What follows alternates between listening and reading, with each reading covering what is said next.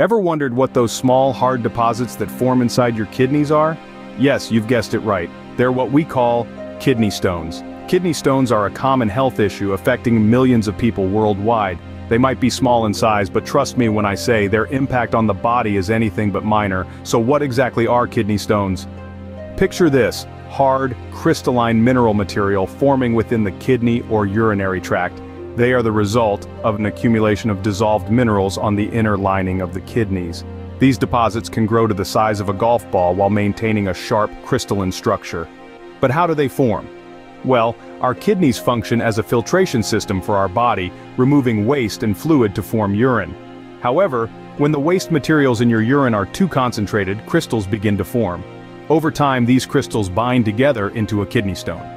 Now, imagine a small, sharp object traveling down the narrow tubes of your urinary tract. Not a pleasant thought, is it?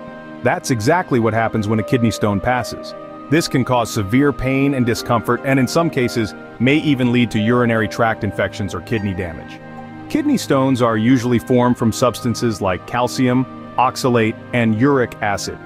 Too much of these substances in your urine, and voila, you've got yourself a kidney stone.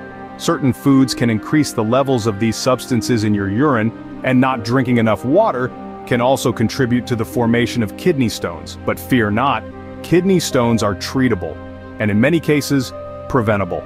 Simple lifestyle changes like staying well hydrated, eating a diet low in salt and animal protein, and avoiding vitamin C supplements can significantly reduce your risk of developing kidney stones. So, to wrap things up, kidney stones are hard deposits made of minerals and salts that form inside your kidneys.